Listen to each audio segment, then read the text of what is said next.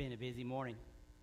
Hope you've enjoyed celebrating Jesus Christ, celebrating his love for us and celebrating what he has done for us and what he continues to do for all of us this morning. Last week I promised you I'd keep it short, and I didn't. This week I promise I'll keep it short this week. So I want to talk to you a little bit about love, though. Over the last 4 weeks, we've learned a lot. We saw how hope, peace, and joy comes from Jesus Christ, not dependent on our circumstances or dependent on circumstances around us, but it comes from him and only him. But instead of seeking him, a lot of times we go to counterfeit things for hope, joy, and love.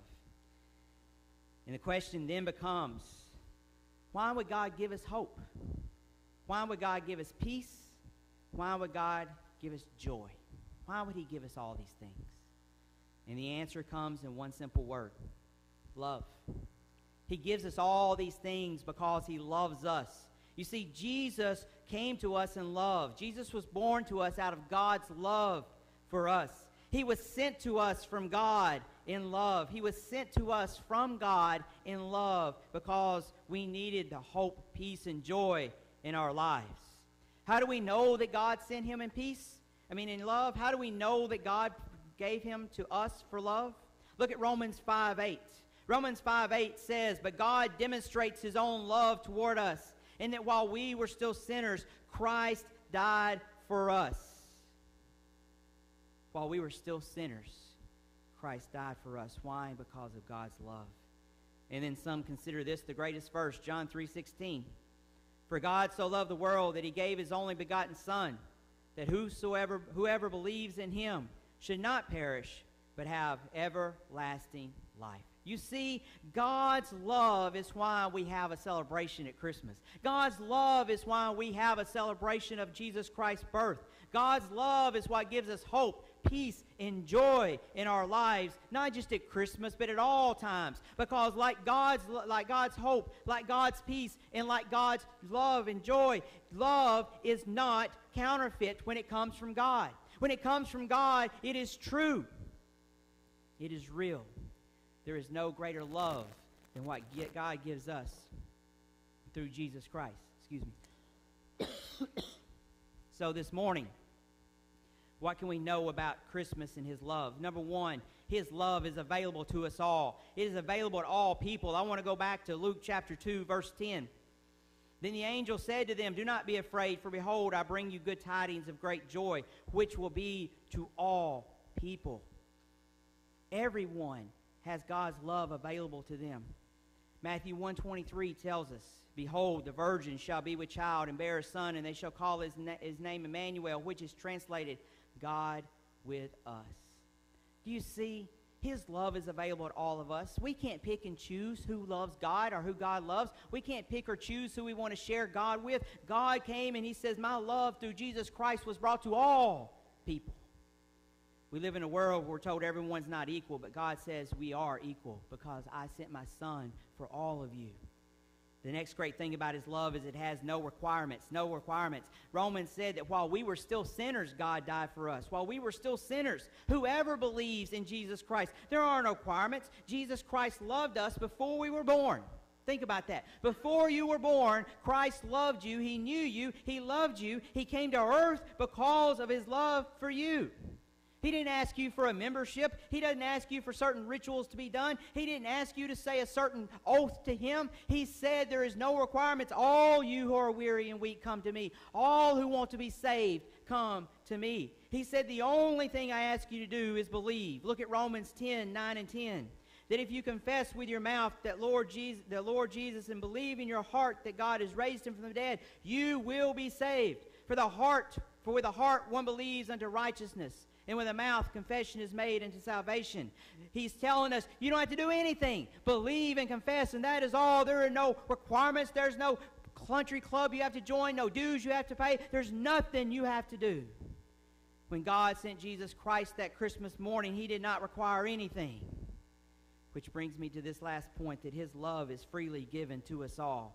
His love is freely given to us all. You cannot read your Bible to earn salvation. You cannot come to church to earn salvation. Look at what Ephesians 2:8-9 says. 2:8-9 says, "For by grace you have been saved through faith, and that not of yourselves. It is the gift of God, not of works, lest anyone should boast." There are too many Christians, too many churches, too many religions in our world today that say you have to earn it. You have to do this and that. And God says, "I give you my love freely."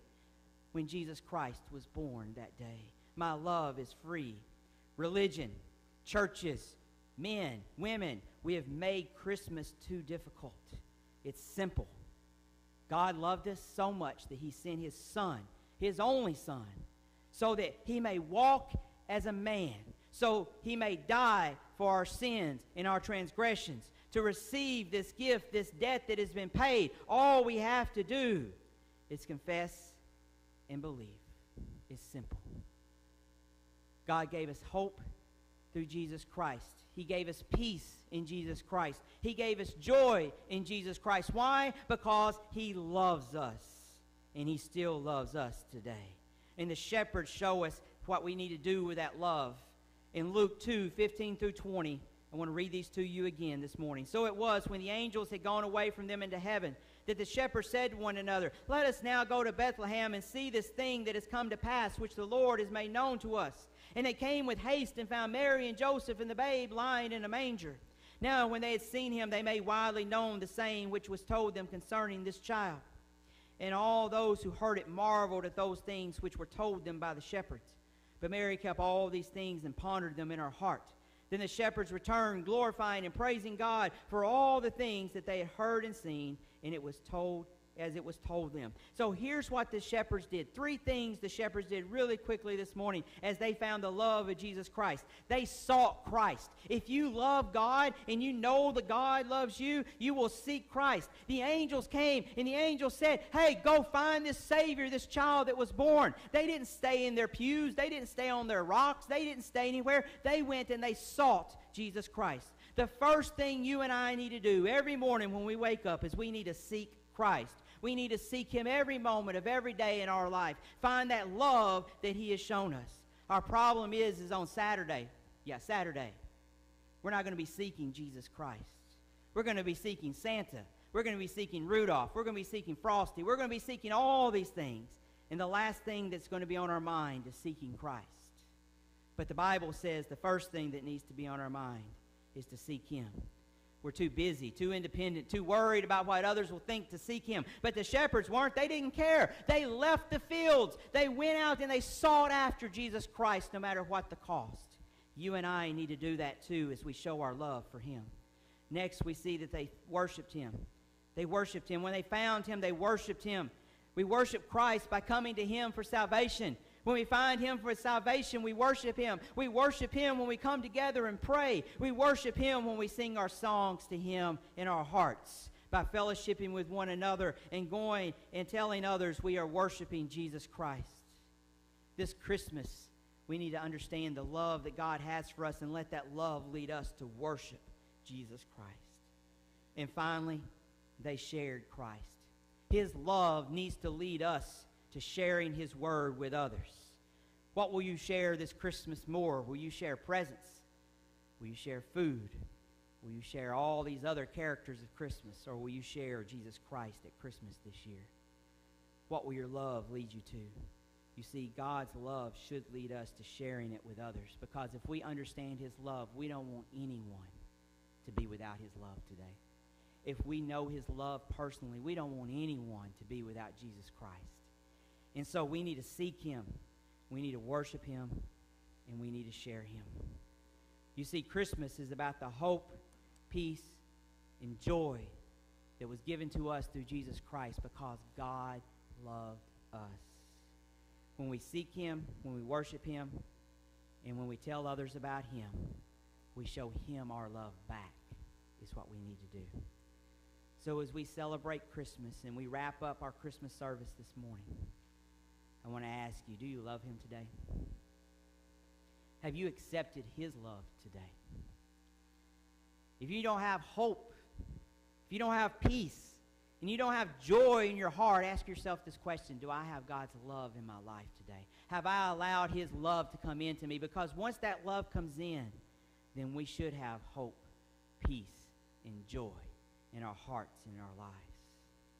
As we celebrate Christmas, I know it's kind of strange to say celebrate Christmas today when we've got all the way to Saturday, but as we celebrate Christmas, it's not a one-day thing. It's a love thing to God. We need to show Him our love. And the best way we can do it is to be like the shepherds. Seek Him, worship Him, and tell others about Him. Seek, worship, and share is what we need to do at Christmas. Why? Because we love God and we have His love in us.